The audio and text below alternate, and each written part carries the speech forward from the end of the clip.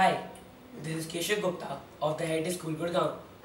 I love making robots. Why? Because I love machines. I love the way how they work. Today, I'm here to show you my robot. This is my robot.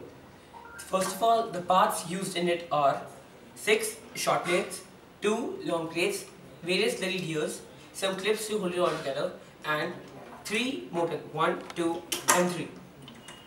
So the very basic working of this robot is of a crane, but little modifications to it.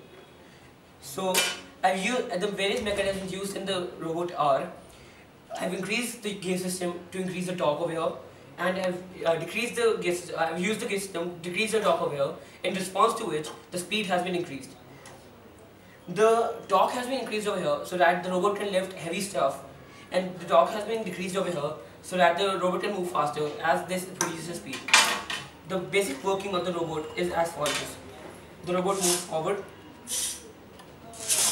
the crane moves up, the robot moves forward, and the crane moves up.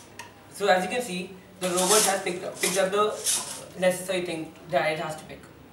Thank you. I hope you like my robot, and if you do, please hit the like button, as this will give me a chance to go to the International Robotics Finale. Thank you.